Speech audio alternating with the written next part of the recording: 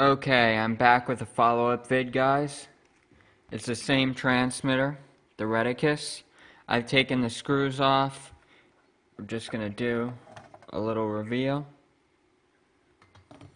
And there it is.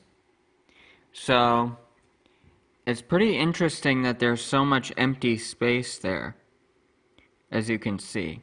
I removed this. This was covering the QN8007 inside of that little Faraday cage in there. There's the QN8007 right in there. I really like how they did that. That isn't necessary, but it's nice that they did that, because like on a real VCO transmitter, having a cover over the VCO is a normal thing to do, just to prevent interference. But on the Quintec chip, it's not really necessary because it's just a chip. It doesn't really have a VCO that's very sensitive. But they did it anyway, which is really good. I like how they did that. You know, I've seen other transmitters that don't bother to do that, and that is very nice that they did do that. As you can see here, it looks like they're using a chipset, a motherboard chipset heatsink. That's what that looks like to me. So the 1 watt transistor, I think I see it right there, is right there. I don't know what it is because I'm not going to take that off. But, so they're using a microcontroller right there. You can see they scraped the name off of it. But from what I can see, it appears to be an ARM STM32, which I find very interesting because this thing is simply controlling that Quintec chip and the screen module right there. So that's all it's really doing. I think that chip above the microcontroller might be another smaller microcontroller for the screen, but I'm not sure about that. But either way, I'm very interested that they bothered to use an STM32 microcontroller for such a simple chip, because the Quintec could be driven by an Atmel, a super cheap Atmel, or a PIC chip, or an STC. I see a lot of the Chinese transmitters feature an STC microcontroller. I think they're very cheap. You know, there would be cheaper options, so I find it interesting that they went with an STM32. I guess it could be because of the Bluetooth option, but I'm not sure. But anyway, let's address the Bluetooth. This is very interesting.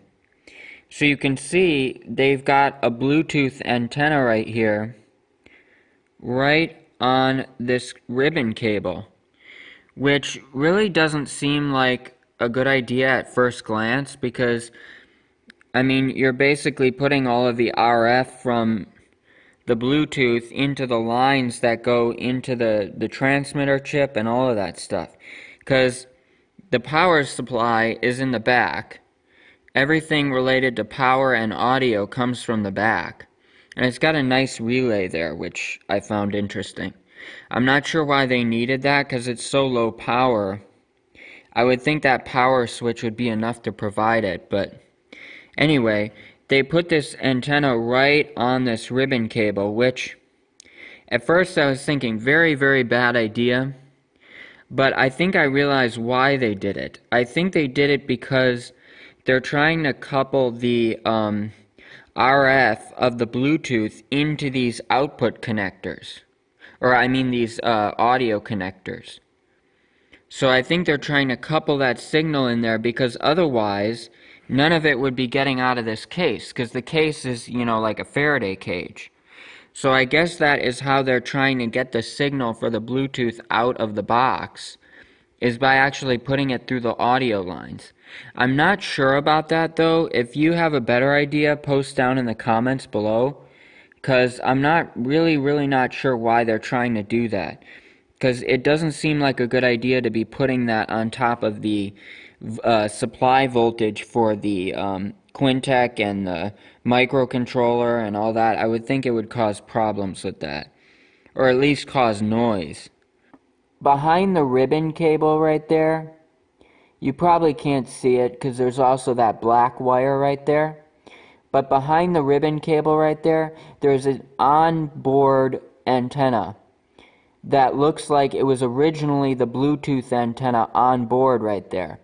And see that little piece of metal right there? See that right there? That's a trace that they actually peeled up. They cut it and peeled it up off the board so that it would disconnect. So they disconnected the onboard antenna and then soldered on, you can see right to that capacitor right there, they soldered in this external Bluetooth antenna. So I found that interesting. What they must have found out is that when they had the signal being radiated directly from the PCB right there, it probably wasn't coming out of the case. I've got plans. I'm going to put an amplifier in here. I saw one comment suggesting putting a 15 watt, I think, amplifier in here. I'm probably going to end up putting a 30 watt, but if it doesn't fit, then I'll put the 15. I found a perfect 30 watt amp online that is, it's 13 centimeters. So right there. Okay. So it would be that long, and it's 4 centimeters wide. Okay. So it would fit like that. It would go in this space here. And what's really cool about it is it's a duct. It's got a fan on the end, and it blows through it. So it comes with a heatsink. So I think I'm just going to cut a hole in the side of this right here, and then I'm going to have it ducting the air blowing out the side through the heatsink. And I really like those ducted heat sinks where it's a square, because then all the air is flowing right through it from the fan. Whereas when you have those heat sinks that are flat, like that kind of heat sink, if you put a fan up on that kind of heat sink, it doesn't blow that much through it. And it's not as good. So I'm going to try to put a 30 watt amplifier in here, but if I can't, we'll try to put a 15. I already have the 15, but the 30 watt is on the way, so we'll see what happens with that. One thing that they should add is this Quintec chip has a digital audio input that is, completely noise free because it's digital audio. It uses I2S digital audio, and I really think that they should utilize that. Put a little USB port on the back. You could put a USB port somewhere there with an I2C sound card and lead that right into the Quintec, and then you'd have, perfect sound with no noise at all. And it wouldn't really cost much more to do. And the chip itself comes with that feature. You don't really have to do anything to make it work.